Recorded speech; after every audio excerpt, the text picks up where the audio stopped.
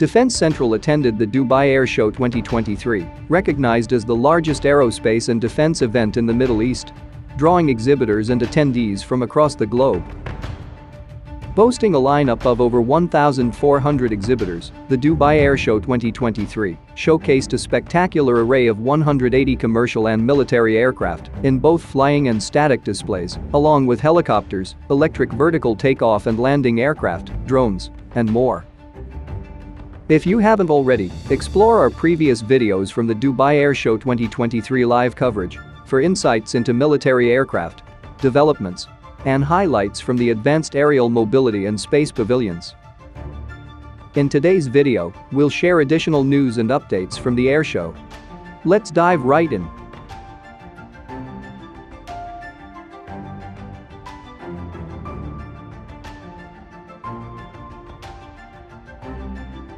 One of the largest stands at this year's edition of the Dubai Airshow was presented by the UAE defense conglomerate, Edge Group.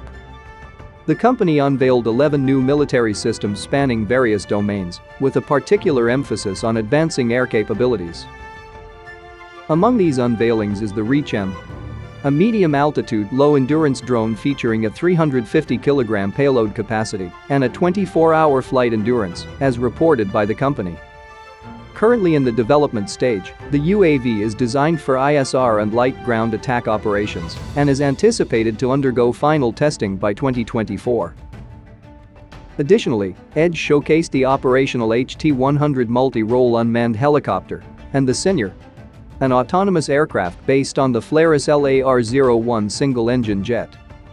The HT-100 UAV is already in service, while the Senior jet-powered aircraft is projected to enter the market by 2026. The company also unveiled several new missiles at the Dubai Airshow 2023.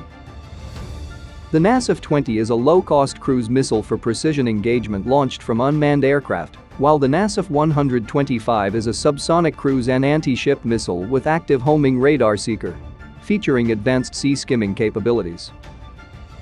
The RASH-3H is a high-precision guided munition for small to medium-sized threats.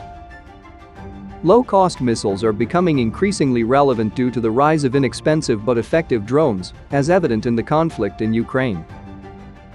As a result, the pan-European missile company MBDA unveiled their new low-cost fire-and-forget anti-drone air-to-air missile at this year's edition of the Dubai Airshow. Called the Anti-Loitering and Drone Interceptor, or Aladdin, this missile will be deployed on fast jets and light attack turboprops. It weighs up to 20 kilograms and targets drones and loitering munitions at a fraction of the cost of traditional dogfight missiles. As highlighted in our previous videos, this year's airshow was a hotspot for global competition. The UAE, managing relationships with both the US and BRICS nations and having received an offer to join the BRICS alliance in August, naturally drew attention. This was evident in the strong presence of Chinese, Russian, and Brazilian companies at the airshow. Shifting our focus to Brazil after exploring Russian and Chinese platforms, the key representative from Brazil at the airshow was Embraer.